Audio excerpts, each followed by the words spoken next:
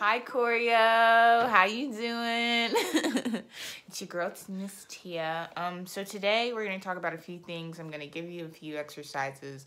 I actually kind of like this whole video thing because I'm feeling like I'm really getting to talk to you on a more like intellectual basis, because like I usually joke around with you guys. I'm very like aha aha he he he, but we get to like talk and be intellects together. So today, since we don't have a lot of messing up my stuff, Chad. So, since we don't have a lot of space is what I thought we would talk about, you know, how can we use our space effectively?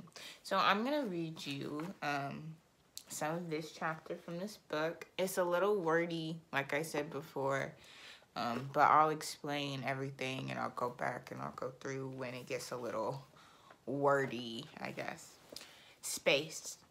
A body exists in space, moves in space, is contained by space. A dancer's place and design in space, the direction and level she moves in, and her attitude towards the space, all help define the image she is creating.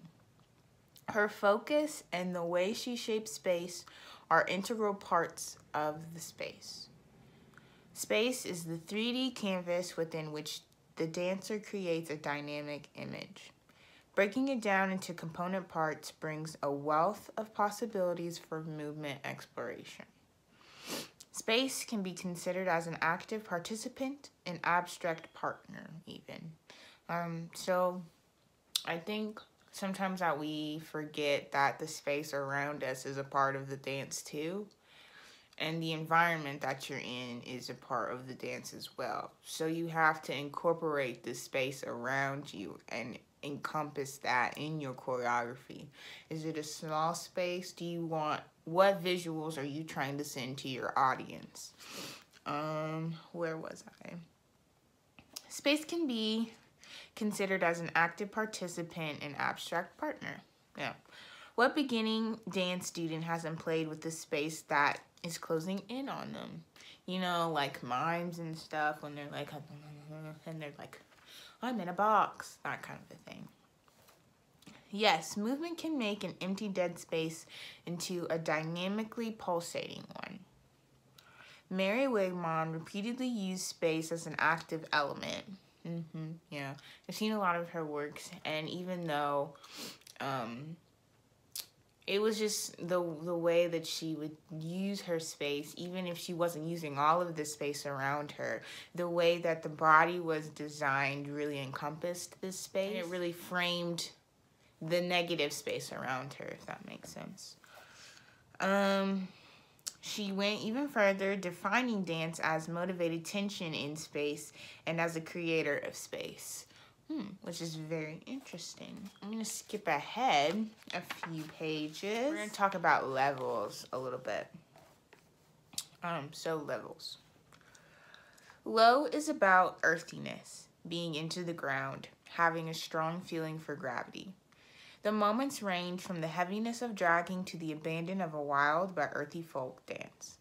The main emphasis of middle level is that it facilitates goingness and a standing that is on the ground rather than of or into it. And while being the transition between low and high, it contains some relation to each. You know, high level is about elevation, flying, and defying gravity. It is also about the effortlessness.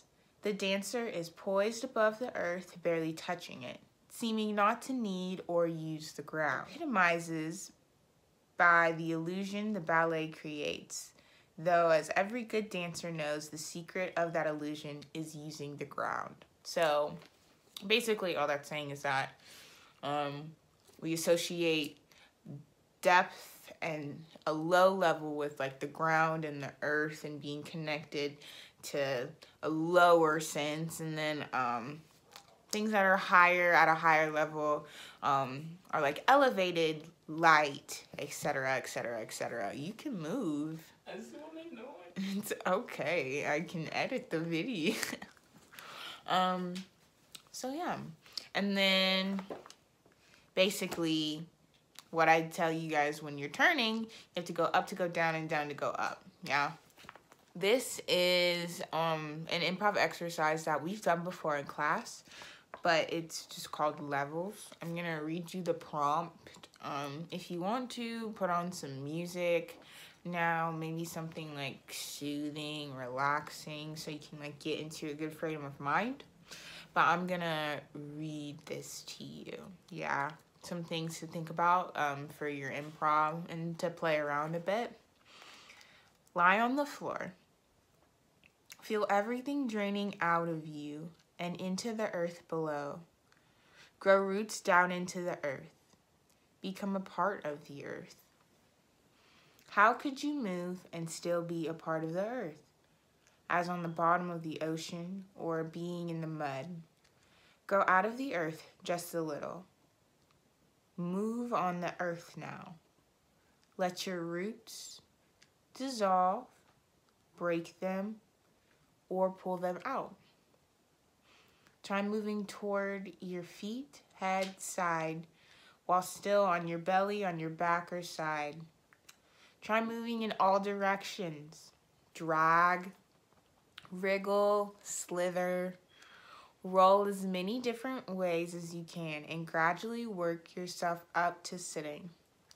Explore the process of arriving at sitting, as if it is for the first time. What can you do now that you could not do before? How many ways can you sit? Be a model for an art class, giving them a series of 2-second sitting poses. Be a moving piece of sculpture on that level. Can you roll in a sitting position? Try a variety of ways of getting to your knees. Try traveling. Crawl on your knees and elbows and knees and hands and feet and elbows. Do you feel clumsy? Use it. Feet and hands. Try it heavy and dragging or light and puppy-like. Stay on all fours. Now take your weight off of your hands. Gradually come to standing. You are standing, but your focus and interest are still down. Feeling heavy, your weight into the ground. Your knees are bent, then they gradually straighten.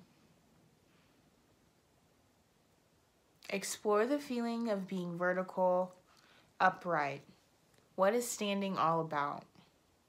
Become aware of an ever-increasing circle of space around you. See the horizon. Go in all directions. Walk. Go ahead. Walk around the room. Maybe skip. Maybe do a little running if you have the room. You might not have the room to run around your house. I do. But if you have the room to, take a little jog. Run really fast, slowly even. Become aware of the space above you. Focus up. Reach up into the space. Explore the space above you. Grab at it. Try to get there.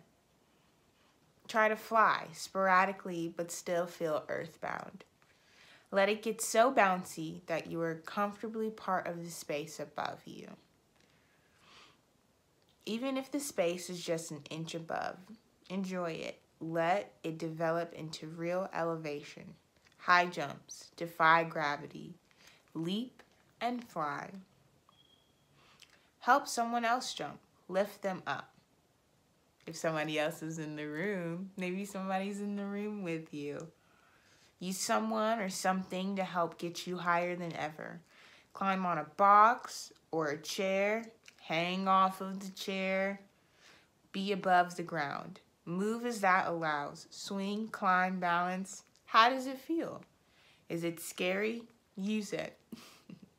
Sense the height and sense the freedom.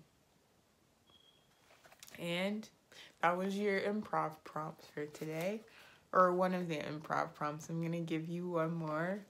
Because I know before we left, we were kind of talking about what is organic and what's not. And like being assertive and... What was that? Being organic and like not. And like being assertive and stuff like that. So I'm gonna give you one more exercise, and we're gonna work on some organic forms. So I'm gonna read organic form for you. There is a Zen saying, "You have allowed the cloth to weave the cloth." That is the essence of organic form. It is a term often used, seemingly intuitively understood by those who know it, but quite mysterious and elusive to those who don't. Organic form is about the life within. It is the equivalent to the characters in a novel taking on a life of their own, which the novelist in writing obediently follows. It is like Michelangelo's idea that the form exists within the piece of marble. The sculptor's task is to chip away at the extraneous matter and uncover its presence. Organic form is void, does not have, not, none, right? Of anything that hasn't grown naturally from the basic idea. It relates to natural growth patterns, right? Like a flower that progresses from seed to sprout, to plant, to blossom, and then to seed again. It has to do with the life of a piece, how and when and where it needs to go next in order to retain its own integrity and validity, form, and purpose. Yeah? So, in dance, it may be helpful to think in terms of movement within the stillness. Yeah, because oftentimes I think we forget about stillness too. So like start from, you know how I'm like, don't fidget. Well, take the movement of where you feel yourself fidgeting, and what can that turn into? What kind of movement can that turn into? Because it's natural to you, it's organic to you. So like take that fidget and what can you do with that? And then learn how to stop fidgeting. All right. Okay, so last improv is called A Life Within. Design a shape. Get into it and hold it for a short while. Get in touch with how that shape feels, where the tensions are, muscularly, dynamically. What is its intent? What is the shape about? Imagine that shape is going to come to life. How would it move? Do it and then come to life. Find out what the relationship is between its external design and its internal potential for movement. Experiment with radically different types of shapes, graceful ones, distorted ones, angular ones, soft ones, strong or weak ones, and the different lives that exist within each of them. That was a little rough, but yeah. So work with that and play a little bit with the space that you all have. Still thinking, make sure you're thinking about your pieces. I don't know exactly, because obviously we're not going to be able to all get together for April 25th, but just think about your choreo. Think about how it can evolve. Something that somebody has taught me that has really helped is like, you have your base. Now, what can you do with that base? How could you make it better? So think about different ways that you could improve each and every one of you guys' pieces, and how could we adjust it, make this even better? Yeah, always adding, always refining. Yeah. So I hope you enjoyed me reading to you from this choreo book. If you have any ideas, some thoughts, you can email me. We can talk. If you have any questions about anything that I've said or read to you today, I would be more than happy to answer them. Just shoot me a text or email me or a message on Instagram or Facebook or something. And yeah, I'll get back to you as soon as I can. I love you guys. I miss you guys. I hope you're doing well. Wash your hands. Bye. Mwah.